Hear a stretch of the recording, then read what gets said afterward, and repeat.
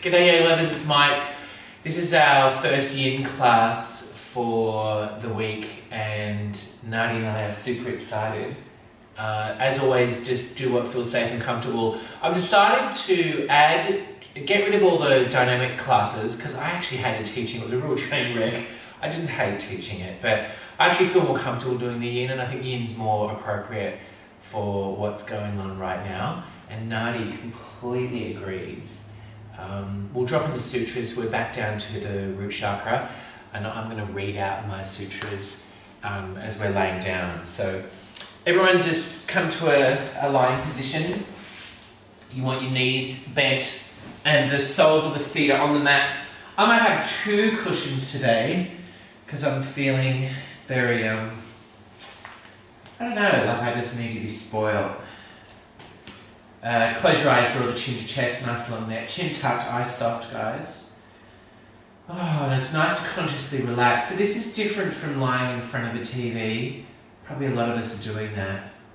I hope you're on the floor, by the way, and not just watching me. You got to do it, guys. It's way more fun to do it. So just get on the floor, move the coffee table, and yeah, we'll just have a nice relax to begin with. So clear the throat through the nose. And then draw in your ujjayi breath. So ujjayi, we restrict the base of the throat, we clear the throat where we cleared it, and then the breath becomes like a ribbon of breath. So it's deep into the belly, the consistency is really creamy, smooth and fine.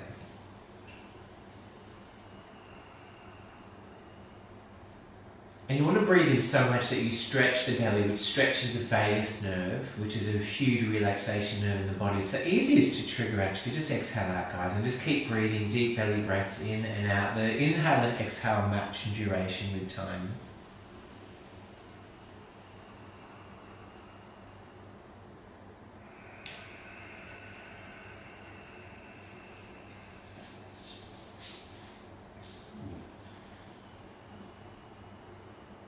Keep breathing. Now, some of you might have in a previous yin class, I invited you to have your palms up, and some of you, we played with the palms down as well, which restricts your breathing. We want palms up.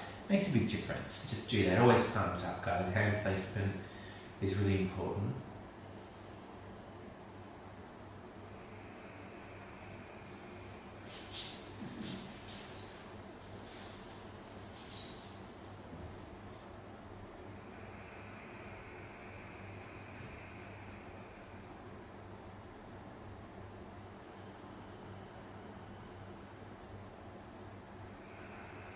You'll notice that every exhale the body releases and relaxes. I've got a little puppy dog staring me out between my legs.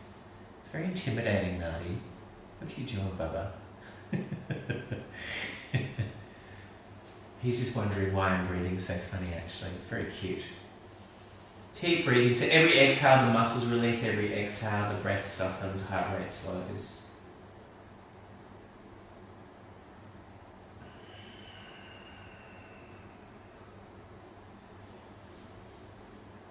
We'll go into a body scan now, so just breathing a little more normally. Keep the ujjayi, it's a cooling, calming breath. Breathing through the nose is really important. It tickles the nerves and the sinus palate, relaxing our body even more. Bring your awareness to the big toes of both feet.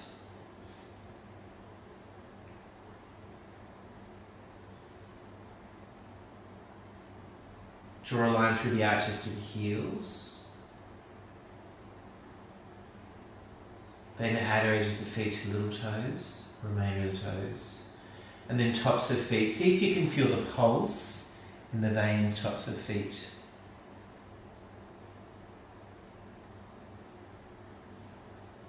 And then ankles, and then spiraling up shins and calves, calves melt away.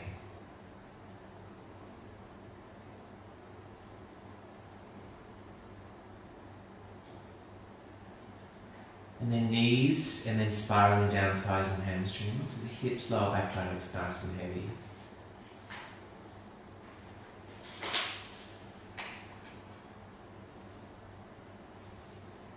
Now you're going to try and tune my sutras. And then the middle back imprints, diaphragm lifts.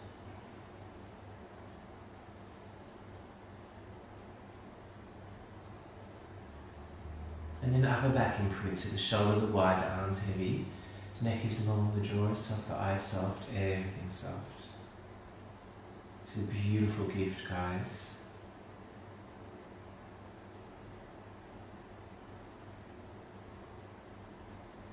So when we're relaxed, we're more inclined to pursue our conscious desires and not our compulsive desires. Relaxation is key. So all the healing is, all the transformation. Good job, guys. And bring your awareness to the pelvic floor, just the very base of your torso, right deep inside the groin. Root chakra, this is our grounding, earthing chakra, and this is a really good time to activate it. We'll spend the whole week, every class, dropping these sutras in. Sutras are one-word intentions. There's 4 in each chakra, and this week we'll focus on the 4 sutras for the earth chakra. So we drop them in like a pebble into a pond. I'll explain them at the end. Now, every cell in our body, or every atom in our body, of which there's trillions, has the elements of space, air, fire, water, and earth. And these sutras are representative of those elements. That's why this is so earthy. So the first sutra is flexibility. And we're dropping it deep inside the pelvic floor with our mind's eye. Flexibility, flexibility, flexibility. Second sutra is transformation. Transformation. Transformation. Transformation. Third sutra is coherence. Coherence. Coherence. Coherence. And the fourth sutra is stability. Stability, stability, stability. And altogether, flexibility, transformation, coherence, stability, flexibility, transformation, coherence, and stability. Nice, guys. So when we drop in the sutra of flexibility, just like space and air being able to move quickly and swiftly, we want to be able to have the life experience of being able to be adaptable. We're able to be adaptable and less inclined to be swept up with the dramas of life. Transformation represents the element of fire. If you think about what fire does to wood, it can transform it into ash. We want to be able to transmute our life experiences into learning opportunity. Coherence or cohesion is represented by water, and we want to feel a unified purpose not just within ourselves but with other people. And stability, represented by earth, is having a grounded, centered awareness in the midst of uncertainty, which is really appropriate for these times. Stretch your arms overhead, roll facing towards me. We'll go into breath flow. And as usual, Nadi will critique my form. So we're going to come into a knee-based plank, and then exhale, round your back, come into a high back child's pose. Inhale, chin tucked, round your back, plank, and then exhale, lengthen through the armpits, round your back, plank, exhale, plank, exhale, plank, and then exhale. Just a few more, guys.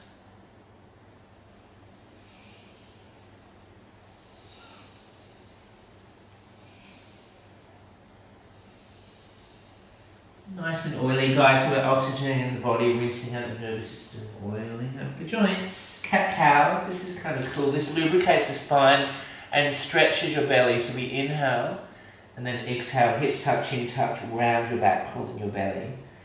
Inhale, drop your belly. This top makes me look fat. I'm actually not that fat, guys. Exhale. Inhale, round your back.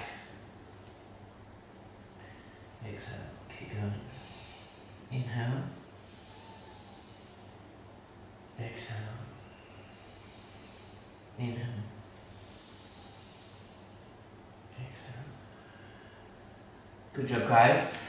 We'll go into circles. I'm going to show you what it looks like to the front. So the hands and the knees are hip width apart.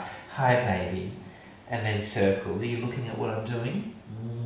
See? You can, if you're a little baby or a puppy. Okay, guys, and then child's pose. There was a break there. I hope you don't recognise that. Child's pose is really nice. Oh, hi, Daddy. You like child's pose? Or puppy pose. I don't know what that looks like. Nice, guys. So coming all the way up, have a water break, and we'll go into toe stretch.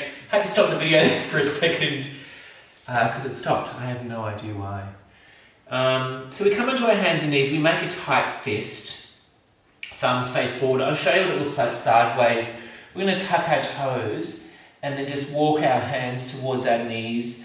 We've done this before, guys, and then just swaying your hips side to side. Just letting your butt settle near the heels. And then what you can do, you can see my toes are tucked there. For a lot of you, this is all you need to do. You don't need to do any more of this. If you want more of a stretch, you can slowly walk your torso up. So the more the shoulders are on top of the hips or closer to them, the line of the hips, the more of a stretch you're going to get, the more intensity. It's not for everyone, okay? And I'll show you at an angle. There it is there. So we just want to close our eyes, breathe into where we feel it, which should be in the feet. Of all the poses, this doesn't seem to get easier, just deeper. But remember, yoga is challenging so that life becomes less challenging. And guys, you can practice your hand placement. So palms down, there's a slight rotation in the humerus, which constricts our breathing a little, or palms up, opens it all up. I think Nadi might be hungry, so we'll have something to eat after this. We'll all have something to eat after this. Yeah. He's still cute, guys. He misses you. He misses your smells, guys. Huh? He's just looking at himself in the mirror. Gets that from me. Nice, guys. Make sure your heels don't go up through your pelvic floor, your root chakra. Just a few more breaths.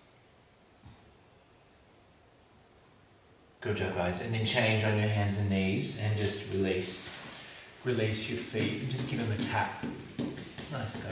Buddy, you're going to be everywhere. Is this what's happening? We'll do a neck stretch, guys. So you want a cushion underneath your shins and another cushion underneath. There's the sutras that Nadi chewed. Underneath your heels and butt, and bring your knees out wide. And what we're going to do today is a straight chin to chest stretch. And what we're going to do is allow the jaw to slide forward like this, which actually creates more space. So I'll show you what it looks like to go in and out first. We interlace, it's a tight interlaced. It's at the crown of the head. We bring our elbows towards each other, and then keeping the shoulders on top of the hips, slide the chin towards the chest. And I'm letting my jaw slide forward. To come out, I keep the little baby fingers interlaced, rest my palms on my forehead and come all the way up. So we'll just take it really easy, guys. This is going to get to the erectus spinae, which is right behind the back of the neck there. It runs down through the spine. If you want, I might cue you to draw on your belly. You can round your back, which sends the stretch further down the back. But we'll just start with the neck. Slide the chin towards the chest, don't round your back.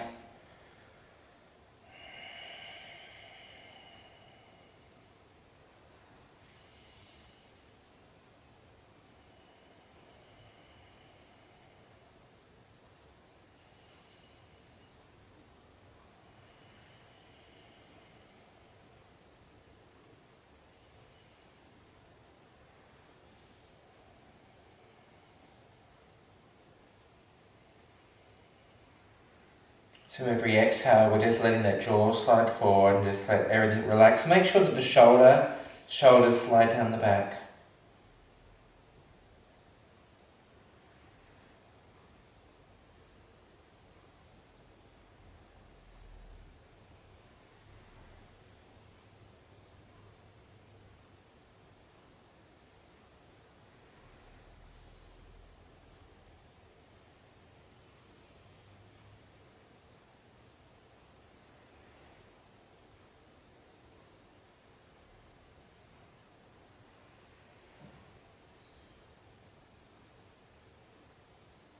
Guys, if you want to round your back here and draw your elbows further down, you can do that.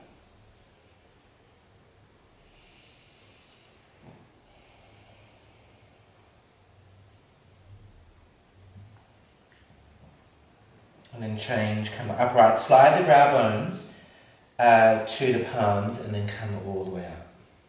Good job, guys. And then circles. Nice. We'll go into a classic neck stretch, so we'll just bring the back of one hand down the pants and then pulling across. We won't stay too long here, guys. We do a lot of neck stuff.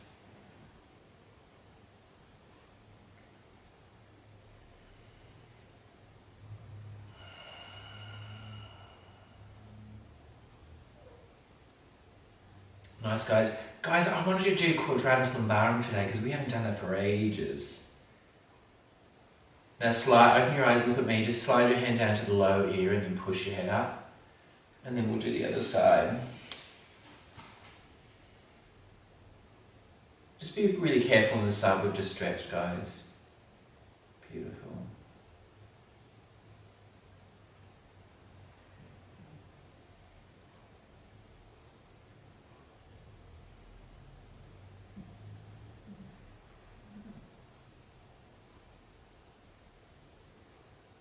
You guys are good.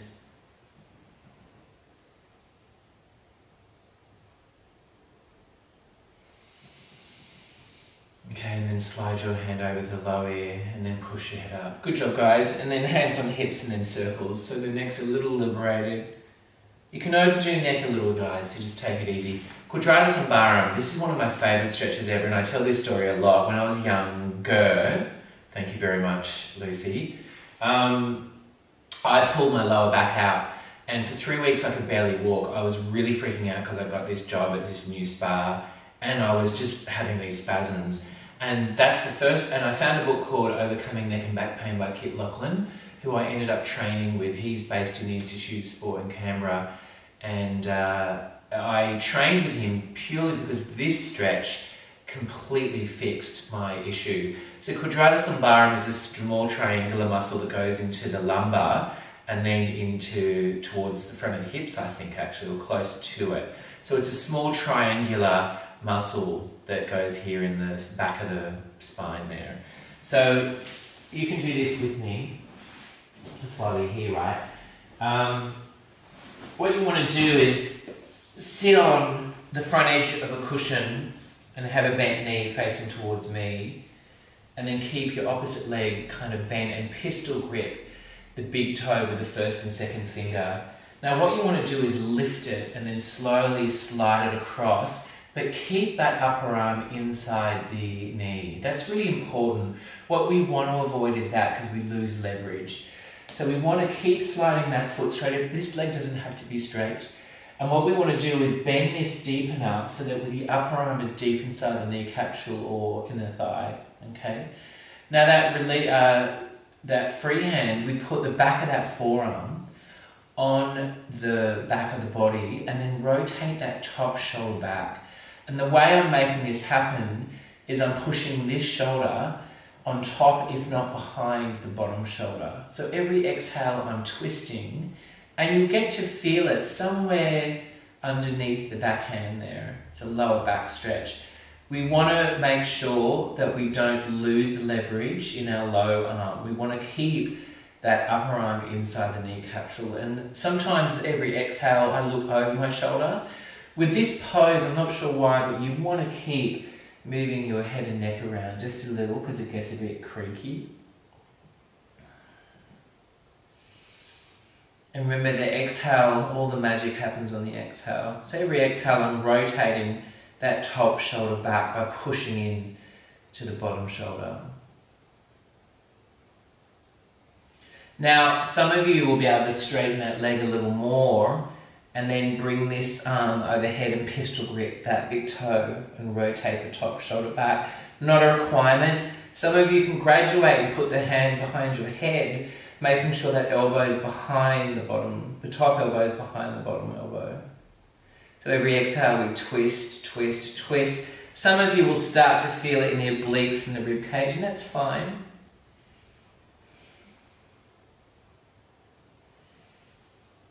this is a good one. I wanted to do this for ages. There's a chair version as well. If you go to our website, yogalover.com, same spelling as this channel, you'll find a chair-based stretch which gets to this. It's a really good one. It's a lot easier in the chair. Alright guys, and then to come out, we reach forward and then walk our hands forward. Usually I instruct it for people. You get points in our studio for being really dramatic. Some students really commit, you know. I've never given anyone anything for it, so maybe I need to. What do you reckon? So we'll do the other side. I feel more comfortable teaching these slow classes. Alright guys, so we're pistol gripping. Remember the rule is the upper arm is inside the knee capsule or inner thigh. The free hand and forearm go behind the back and twist.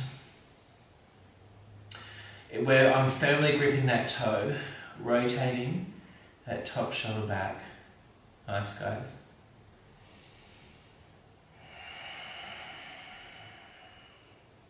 Now remember the variations are the neck or the thumb. I wouldn't bother with the thumb so much.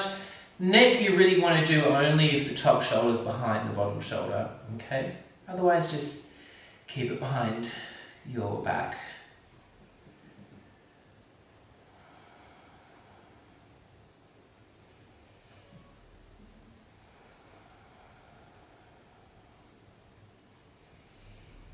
I think next class I'm going to show you that hip and bind. I actually wanted to do that today, but there's no one here to correct me or demand. It's kind of nice. I miss you guys.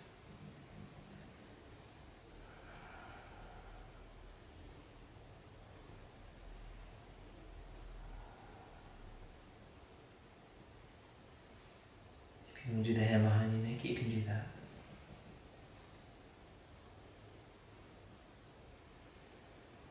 And then change guys, so roll forward. And if you want to be dramatic, you can.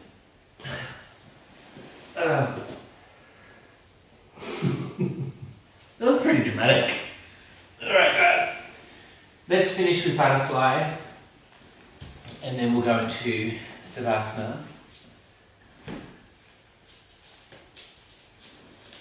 Remember our sutras of flexibility, transformation, coherence, and stability. Guys, remember the rule is if the heels are close to the groin, you get more of a groin stretch. If they're further away towards the front of the mat, you get an ITB stretch. So you guys get to choose. We're moving to Savasana after this.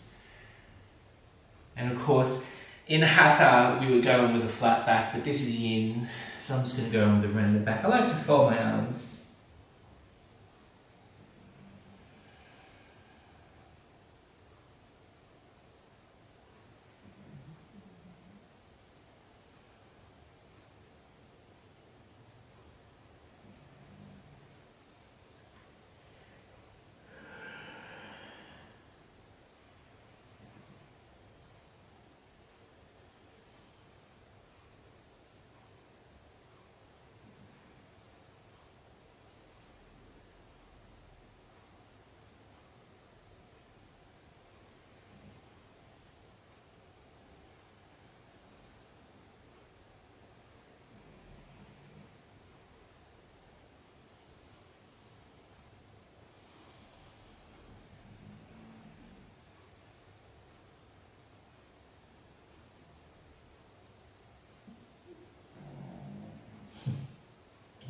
He's snoring.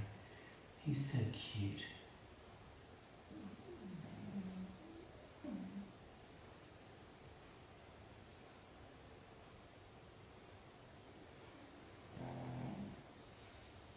Nice guys, and come all the way up. Beautiful guys, we're going to Savasana. So lying on your back. Slide your butt towards your heels, that's the easiest way to get down. We do that intuitively anyway. Beautiful guys. And then the back of the hands on the mat, so the palms face the ceiling, opens up the chest here, the upper chest, so our breathing is more easeful. I like to sway my knees side to side. If you've got a puppy or a fat baby, give them a cuddle. Beautiful.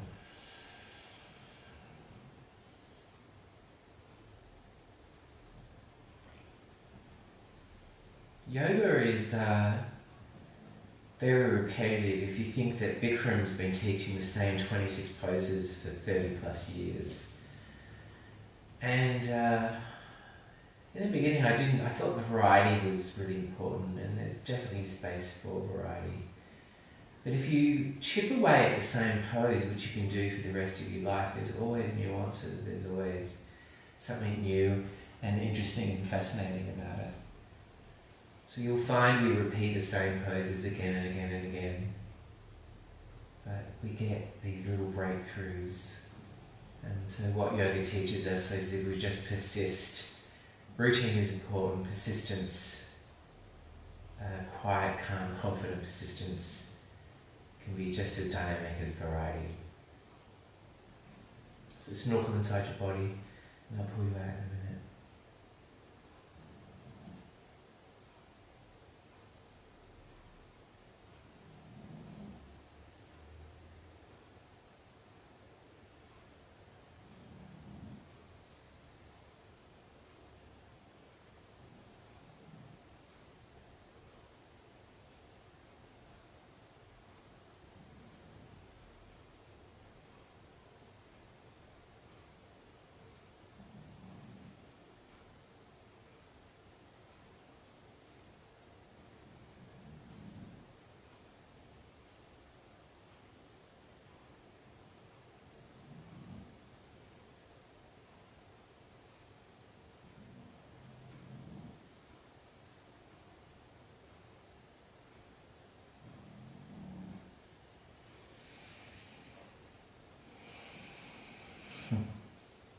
Just a few more breaths.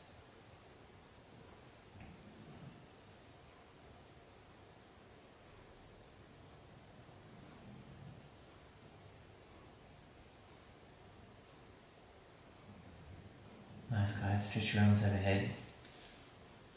A little bit every day. So I'm going to post 4 evenings, guys. Tuesday, Wednesday, Thursday, Friday.